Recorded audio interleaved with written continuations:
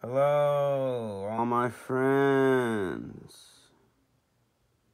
I was missed. I should run for mayor. Poet WP here, giving you a little Charles Bukowski. This is another video where I am paying homage to one of my heroes, the great Charles Bukowski. This is his book, Tales of Ordinary Madness. Bukowski was a very unique voice. He shattered the standards of cultural relativism, what is culturally relevant. How about that? We'll say it that way. In our time, in terms of what is expected of poetry and what is within the bounds of poetry. Bukowski was one of those poets, and there were others, of course. Ginsberg, Gregory Corso, many others. Jack Kerouac. The Beats, all the Beats, basically. A lot of the Beats. Who said, "No, to hell with your form. To hell with your standards. To hell with your rhyme schemes. To hell with all the past." Right? We're writing the poetry of the future. That was Bukowski. Man, way ahead of his time.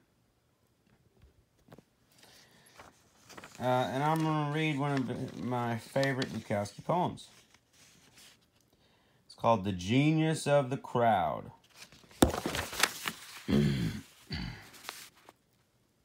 There is enough treachery, hatred, violence, absurdity in the average human being to supply any given army on any given day.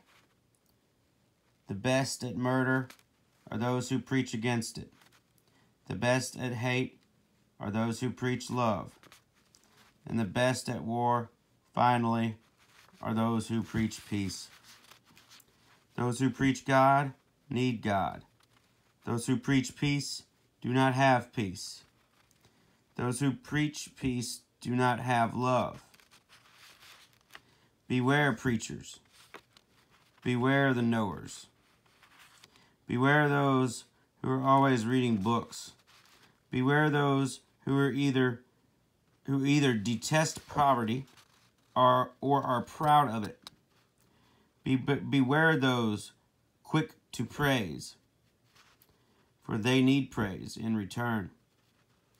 Beware those who are quick to censor. They are afraid of what they do not know. Beware those who seek constant crowds, for they are nothing alone. Beware the average man, the average woman. Beware their love. Their love is average, seeks average. But there is genius in their hatred. There is enough genius in their hatred to kill you, to kill anybody.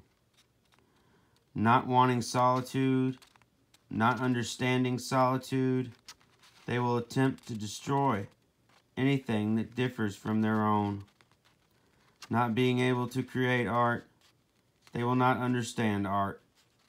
They will consider their failure as creators only as a failure of the world. Not being able to love fully, they will believe your love incomplete. And then they will hate you. And their hatred will be perfect. Like a shining diamond. Like a knife. Like a mountain. Like a tiger. Like hemlock. Their finest art. This is a little wisdom of Mr. Bukowski.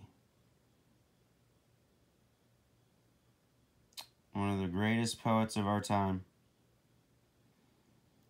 Here's to you, Charles Bukowski. May you rest in peace. And always have a jug of wine at your side. Amen to that.